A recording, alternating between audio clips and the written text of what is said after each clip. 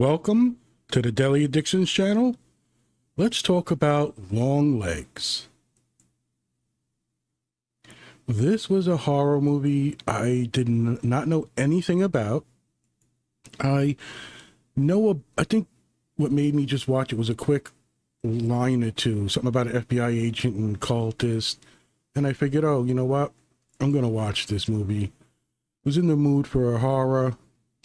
I hope this all sounds right. My computer shut down on me. I'm doing a new setup again.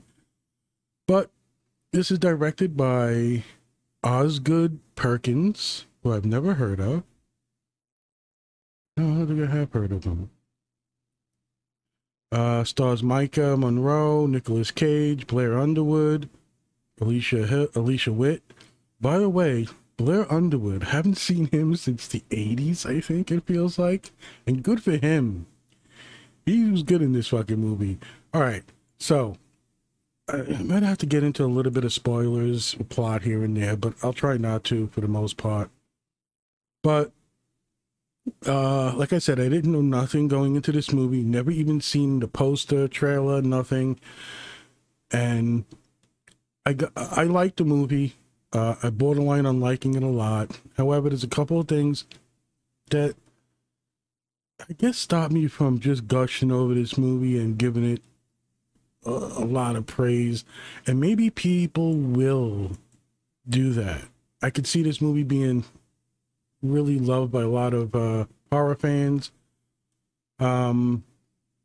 You know, it's a horror thriller suspense. It's a somewhat slow burn. And one of my nitpicks is it's deliberate. So again, these are creative things you do. You're making a movie. I somewhat guess. I understand. But when you purposely leave things out and kind of fill it in here and there, it can really work. But I felt that this movie did so many things, so many type of elements, that it needed to be a little more straightforward with certain aspects of the movie. I'm glad it wasn't a blow your eardrums noise, let's surprise, scare somebody. I'm getting tired of that. And one thing that kind of threw me off in the beginning is when it starts, it shows part of the lyrics to a song. And as I recognized the song, it kind of threw me off to like what the movie would be. Because again, I didn't know much about this. I didn't know if it was going to be a real serious movie, or a little bit more, you know, other elements in the movie, little comedy, whatever. But when I saw the lyrics and it went in my head and I went, wow, I know that song, Bang a Gun. And I'm like, wait, and then it just didn't fit for me, but it pays off to a certain extent. And really don't have that much bad things to say about it, except for I guess you can call it editing type story plot line, and how they're going about keeping the story moving forward. You know, revelations, like what's going on, who is this person, how do they connect to things. And as it grows, and it does give you the feels, I think it hits the right things at the right time for the most part. So you are feeling a little confused. You are feeling a little anxiety, stress, like what's going on. Great performances all around. Again, you got to give Blair Underwood credit. I don't know. I recognized the voice, but I thought it was the guy at first from, I don't know, Star Wars. He plays like a new general type guy. Thought a Mandalorian. Took the fucking blade away. Got his ass kicked in the end, but in any case, it wasn't. It was Blair Underwood, and I was actually very happy.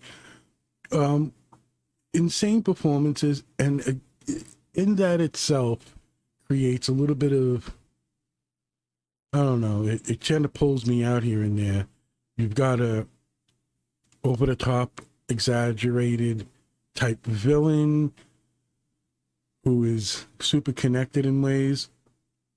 And if you're not going to go a certain way, and this is what I mean about plot and revealing things. If you're going to go a serial killer, plain and simple, no matter what he believes or what he, you know, writes in letters or whatever clues he leaves behind, it's one thing to approach it and get through this movie and understand, wow, all right, so this guy was capable of so and so.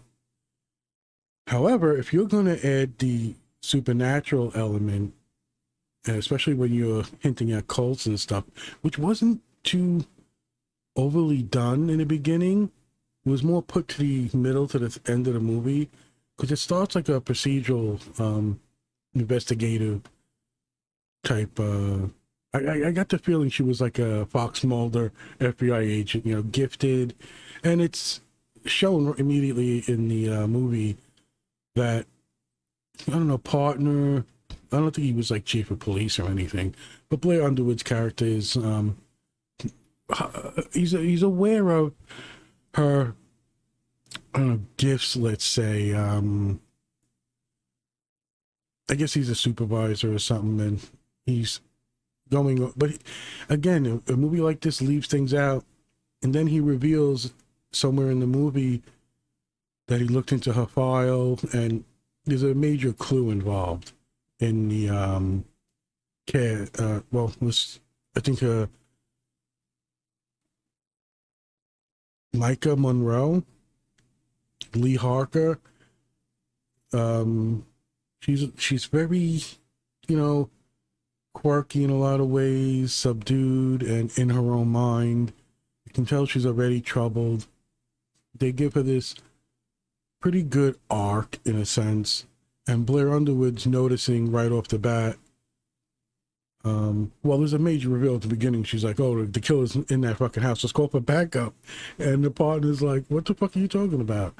And well, spoiler, partner gets fucking shot at the door, and she has to take down this killer or whatever. And the breathing was a little annoying, but I get it. And they use it throughout the movie to subtly indicate Lee Hawker's state of mind. You know, she has a breathing thing she does. And again, some impressive performances. I was surprised I liked it so much.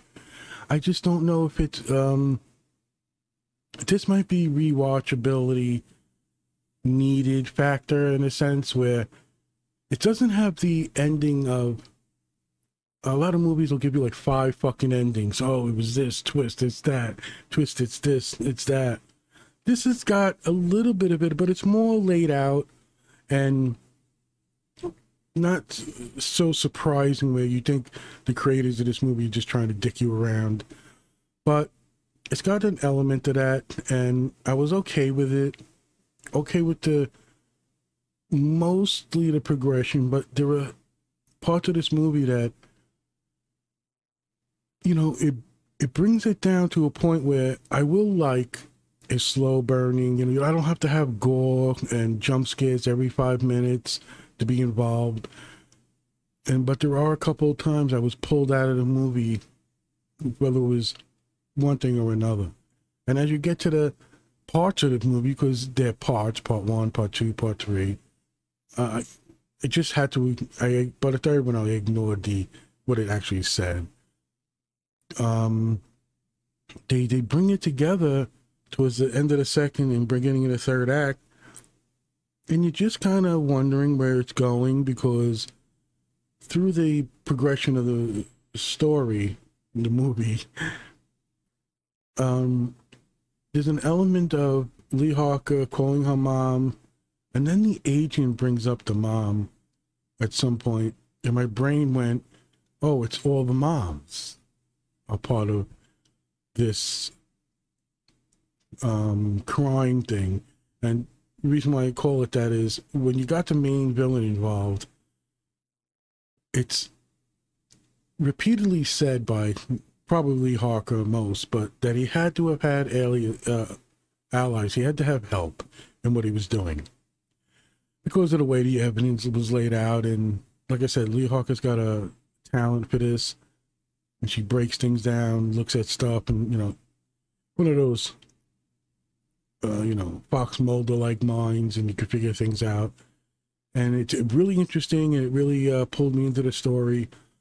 And they get to a point where it's going to be revealed what is at the heart of her issues, let's call them, because it is, like I said, you know, calling the mom. The killer just finds her and like starts leaving clues, and then the agent Blair Underwood catches on to it. So it is building up, and it's building up in a pretty good way. I'm gonna give the movie credit.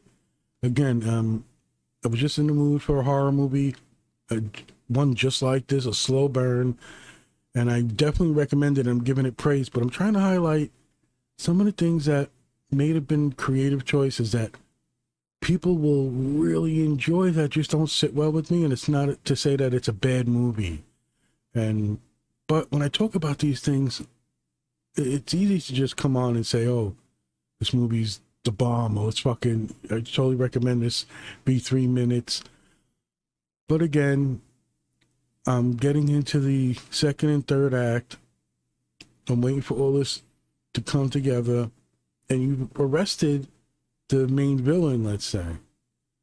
And this is where they would throw 80 twists at you and give you tons of things. And it kind of goes in a way a little unexpected, but you go, whoa, what would be the reason for this? And I enjoyed the revelation, because again, the performances are pretty good in this movie. And it's not too much shock, and although the thumbnail, this is Lee Harker like with a hand over her mouth, shocked, because there are revelations and they do investigate crime scenes and things happen suddenly for seemingly no reason. Like I said, going to the second and third act, I kind of went with the mom thing, and it was kind of revealed what the connection was. But I was really surprised by that they actually went with a spoiler, a definite supernatural arc where it's not totally out of the blue, and it's not one of those, oh, let's fuck with the viewer. And like, I get mad at certain things like Fight Club and bullshit, like, you know, where they do trickery. The Sixth Sense might have done it a little better. And it's laid out through the movie, but I was kind of surprised. I found myself smiling a little bit like, okay, so you do have a fucking psycho serial killer. But who is he really? What is his purpose? And is he just... Okay, so one of the main things of the movie is this killer a charismatic fucking guy who just knows how to manipulate people? Because it could be that devious, that simple, of a everyday, normal guy for the most part, and he's fucking evil, and he's convinced these women to do things. And one of the first things that comes to mind is, I used to watch Smallville a lot, and the actress who played Chloe, whatever fucking Chloe, in real life became part of a cult and was like grooming children or young, I don't know, I don't want to, anyway, she got convicted of a fucking major crimes. And it just had to do with like how charismatic the leader of this cult was, and you know, what is he doing? I also think of Red State, which is a great movie, if I think I said that right. So are you going with a really basic human who's just that skilled and that charismatic and that manipulative, that he can have a cult brainwashed for the most part? Or do you have a fucking clown overboard nut job played by Nicolas Cage, who is fucking out of his mind but almost delusional with the power he has, and it's connected in a sense to a supernatural aspect that is really laid out in the beginning for you, and it kind of made the movie a little bit more enjoyable. Again, two aspects of this movie kind of drew me out and made my brain overthink or get a little detached from what I was supposed to be doing, which was really getting invested in Harker's story, the connection with her mom and Blair Underwood's performance. It's all, you know, right there. And again, I think this is going to be something that over time will gain probably a lot of critical praise. I applaud it for what it tried to do, what it accomplished. Cinematography, certain aspects are shot in a way that can make you feel something. You don't get that much. There are rare moments in like certain movies like Paranormal Activity, and you realize how they became so popular and good, and certain things they do are spot on, but then there's 7 movies made and it loses its whatever, you know, its thunder. I can see that happening with this, with a somewhat continuation. It is basically over at the end, but you can definitely see aspects of this that can definitely continue on. And I think one of the reasons why it's set in the 90s is for that reason. You can still play with what was the past, because at first I was like, wait, they're giving this actress's birthday away, you know, the character she's playing in the movie, and I'm like, wait, wouldn't she be whatever? But you know, my brain readjusted and realized, no, it's kind of set in the 90s, but it has flashbacks. Again, that's maybe one of the aspects that I thought was a little underwhelming, was how you want to give a little bit of information and show things, and it's done in the beginning. It's a little, you know, it's not really something that's going to bring the movie down. It's definitely not. But I can see certain type of people just really either turning away from it. You know, it's just one of those movies. It has that quality to it, and I think all good movies will have that. It's something that signals maybe that it's not meant for everybody, that someone had a vision. It's his, you know, idea of a, you know, you can call it a new franchise if you want, but something that hints at things and keeps the some of the tropes that are pretty good, or aspects of horror movies that I like, and amps it up to a level that lets you get invested in the main character, even the supporting character. And the mom, Alicia Witt, you know, I don't know if I'm going to give Nicolas Cage that much praise, because the character's all over the place, and he doesn't make sense, and it's a little overboard for what I thought they were going for, but it works. It's not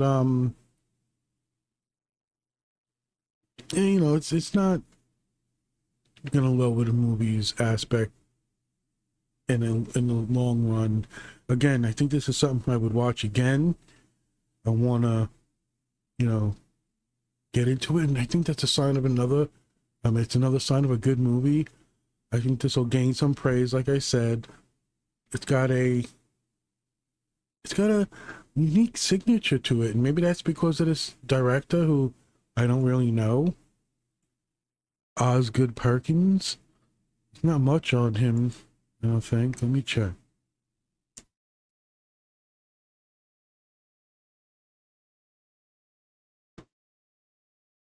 Yeah. 2010. Oh no, 2002. The Black Coat's Daughter. He's directing. He's been writing. It looks like since 2010. I don't know if I even know one of his. I think I've watched Gretel and Hansel.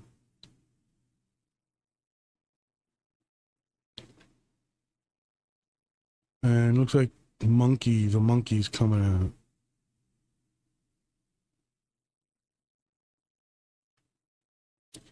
And it looks like it's going to be a remake, well, you know, a book adaptation from Stephen King. So I'm going to give credit to this director. He won me over with the movie. Like, I'm impressed at certain aspects. There's a couple little drawbacks, and that's going to be anything. I do like the aspect that it's not made for everybody in that way, and you can give credit for someone's love or their passion for a project and where they're putting their effort in. I think he succeeds. They succeed. It's an effort, right? I mean, a collective, everybody. Again, I was surprised at how much I like Blair Underwood in this. Alicia Witt. I mean, the main character just pulls you in from the beginning. I'll give her that. But when you've got Nicolas Cage just hamming it up like fucking nothing, it's a little weird. But when you cut back to how you pulled in, it's definitely thought provoking in that sense. Some unique aspects of the movie, but it pulls back. It harkens to old horror, and especially when you're dealing with like dolls in that sense, or a doll maker. You know, we can even go to Chucky with that, right? I mean, what does he do? Like voodoo, puts himself in a doll. And then the new one's the fucking computer thing, which was, I kind of liked it, but it doesn't have the same feel. So I'm gonna give Longlegs a recommendation. I thoroughly enjoyed the movie. It borderlines on great for me, but I could see people going, "You're crazy. You know, this doesn't make sense." And again, I would just blame maybe some of the editing techniques and the deliberate aspect of just giving you a little bit of information, showing a little bit of the insanity, but the truth peeking through. Does that line mean anything? Does the song verse mean anything? Do the labeled parts mean anything? And I get what they were going for. I totally see the promise of maybe this director and give me an idea to watch Monkeys when it comes out, or actually go back and look at some of the other things he oh, so he acted too, right? Is this he acted? I guess he did act. Well, he's been acting since, you know, maybe I know the fucking guy, like you know him. He could be one of those guys you watch and you see him and you go, oh shit. He's been in a lot of stuff. Let's see, Psycho 2, 6 Degrees. He played a young Norman Bates. Wolf, Legally Blonde, Not Another Teen Movie Secretary. Star Trek, 2009. All right, well, he acted in Nope. And then he's acting in Monkey. Television, you know, again, I wish I knew more about him. Like I said, he came out of nowhere for me. The whole movie came out of nowhere.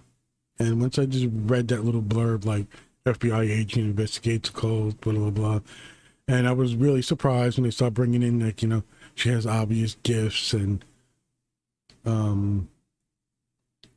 I like that the agent supervisor, Blair Underwood, catches on, and it's kind of why he starts watching over her. And like there's one part of the movie is like let's have a drink. It's obviously late, and they make a point later to highlight that, but he's like, oh, let's have a drink. He's like, I don't drink. He goes, okay, I'll drink and I'll listen to you. Just, you know, and it was, I think, a good way of showing that the way her mind works and the way she views all these things is really important for FBI investigators. Like, they look for that. And again, that's why I think I compare it to, maybe not realistically, to Fox Mulder from X-Files, but when it's first introduced, Scully knows about him because he's great at reading people and criminals, and he doesn't have the clairvoyant. Well, maybe he does, like season 7 or 8. He gets some alien power or whatever. But it just had that feeling, like, you know, a special agent. But again, without revealing and doing too much spoiler, the reveal of her connection to everything and this killer, who's, by the way, they did mention he's arrested by the second and third act of the movie, and you're kind of wondering what's going to happen next. I was waiting for, like, Satan worshippers to rip through the fucking, you know, police station and, like, free him or something. But it is that a Satan, you know, Hail Satan type shit. Done really well in the movie, though. It doesn't beat you over the head too much. It's a story you're involved in. Lee Harker, again, that actress, kudos to her. I don't know her too much from things, Although, should I don't know. It follows. I know that. Yeah.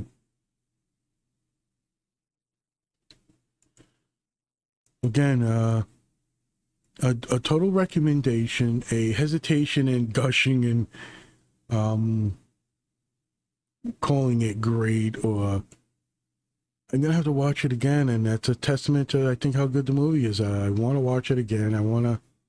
It had so many good moments and quiet things and things that can creep you out in a good way, and you don't really notice while you're feeling a certain way. It's got a good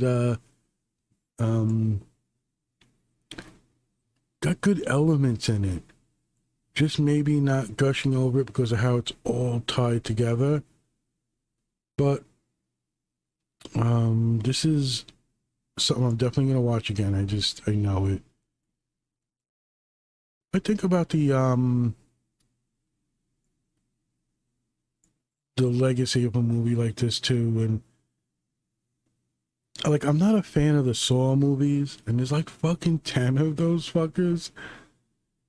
And again, it's also a little fuckery because maybe I should do a podcast on the Saw movies as a whole. So the first Saw movie, as soon as my brain's working, it's okay. It's a fucking gore porn type fucking movie. Okay, tribes cut off your fuck. But there's a point in the movie at the end where spoilers for the fucking Saw 1. But Jigsaw gets off the fuck. He's been in the bathroom the whole time, and I went, fuck you. Fuck you.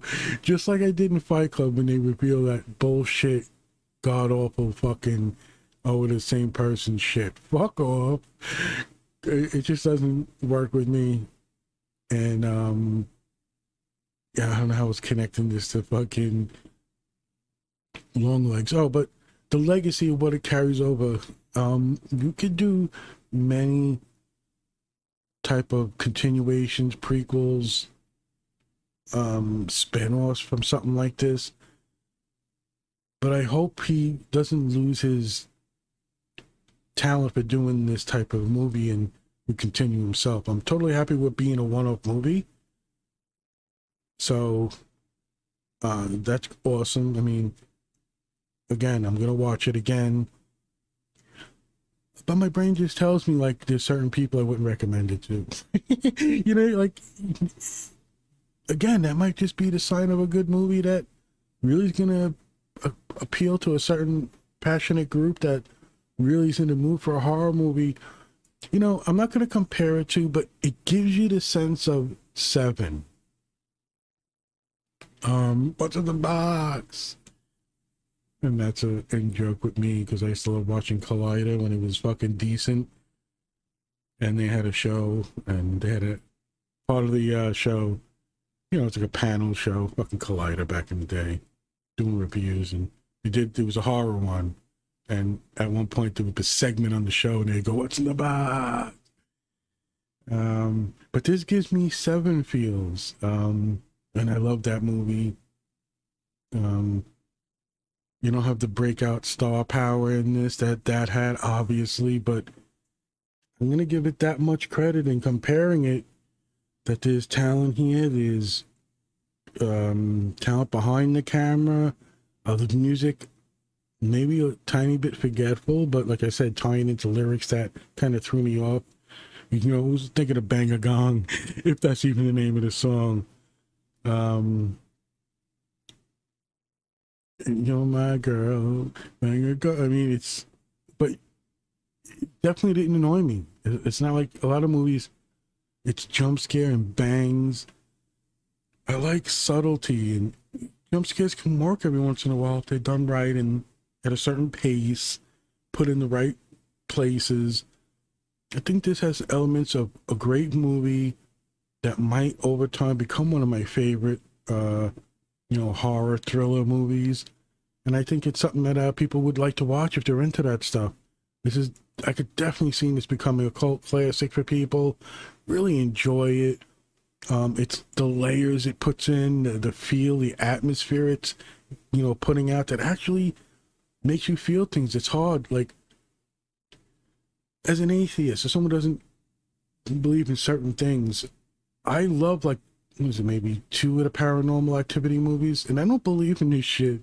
Goes to fucking bullshit. But make a good movie, give me an interesting angle, and I'm in. So this movie works for me on almost every level. Couple of minor distractions, like, you know, okay, it's not the most perfect movie, but performance-wise, camera, element, the feel of everything, it works. And I think it's a rare thing nowadays. I think I watched a sci-fi movie. I fucking wish I could remember the name. I should remember the name because it's like the only fucking video I did that the makers of the movie responded to my review.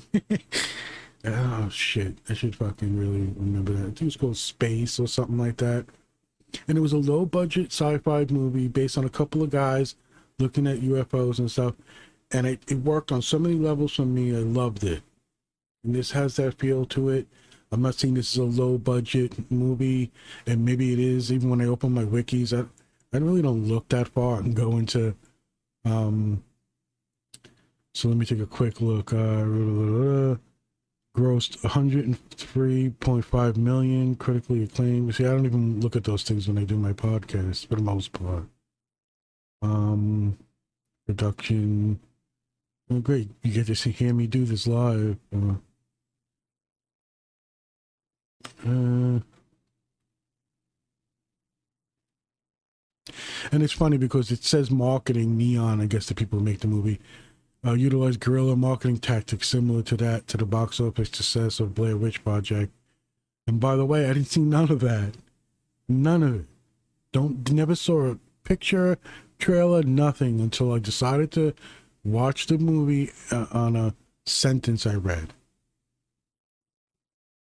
So, kudos. You could have done all the marketing you wanted. You didn't need it. As soon as I'm into this type of, you know, horror, thriller, suspense, get you in the feels type movie, I was definitely hooked. I didn't need to be brought in.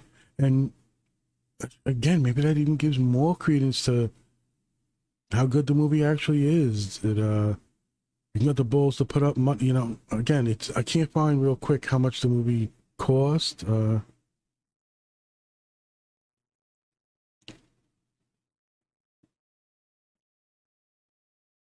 Yeah, I'm sorry, I'm fucking spacing out here, but I'm trying to look and talk at the same time, which is kind of fucking hard. Just go watch Spiral with fucking Chris Rock in that fucking movie. Anyway, yeah, I thought I'd catch you how much it made. I mean, I know how much it made, 103 altogether, and I guess that's a success. So, like the first Saw movie, what was it, like $1 million? It was made for, it grossed like 100 million. So I hope this is a success. I hope people enjoy it as much as I did, and it's not one of those 7 twists at the end. Go fuck yourself. Bullshit. You know, trailer bait. You know, sequel bait type thing. And those elements might be in here, but they're done better. It's just, God, like when I talk about TV shows like Star Wars and stuff, right? Like, I could disagree with what you're putting out there, but write it well, and I'll praise it for what it is. But this happens to be in my wheelhouse. Loved it. Horror, story, you know, casting, again, camera work, the building of elements, making you feel a certain way. So I'm giving this a thumbs up. I really enjoyed it. I'm actually looking forward to watching this again. So maybe that's praise enough. In any case, watch Longlegs.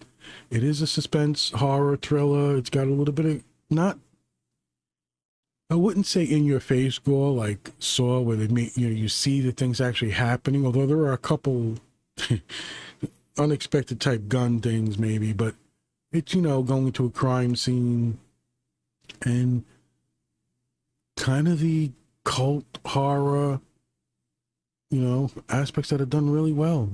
But I recommend it without a doubt. Interested in watching it again. It's got a lot of things going for it. Might not be for everybody, but I hope it gains enough. Again, just from glancing at Wiki, it said it has critical acclaim, so I'm happy for that. And I'd like to see more from this guy, but that might have happened with other movies I've watched. Again, I'm thinking about Saw and how it pissed me off, and every time I tried to get back in, because there were things I like about it, and it just kept fucking with me. And you know, you know what? I might do a Saw fucking podcast. I'll just go through like all of them real quick.